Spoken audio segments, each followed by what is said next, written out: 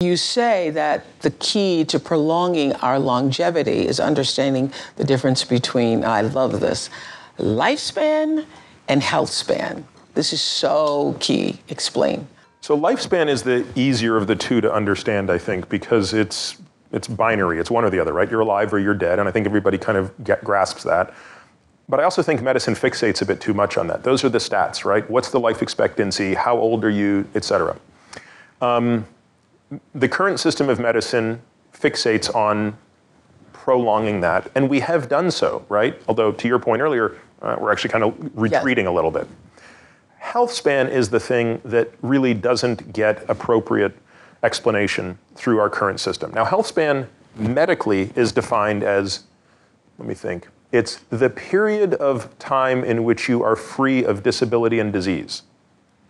I find that description to be as useful as a warm bucket of hamster vomit.